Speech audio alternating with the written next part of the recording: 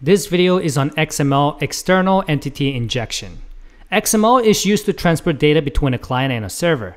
For example, between a server and a web browser. But the problem arises when they leverage standard library or platform API to process XML data on the server end.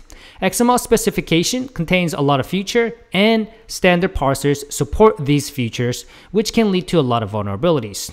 XML external entities are entities that are loaded outside of the TD, which allows entity to be defined based on contents of a file, path, or URL. Vulnerabilities exist when XML input that contains reference to an external entity is processed by a poorly configured XML parser, because XML external entity attack works by affecting application that parses XML input. If the system identifier contains corrupt data and XML processor dereferences that corrupted data, attacks can be conducted. There are several variations of external entity attacks, like performing SSRF, exfiltrating data out of band, retrieving data via error messages, and retrieving files.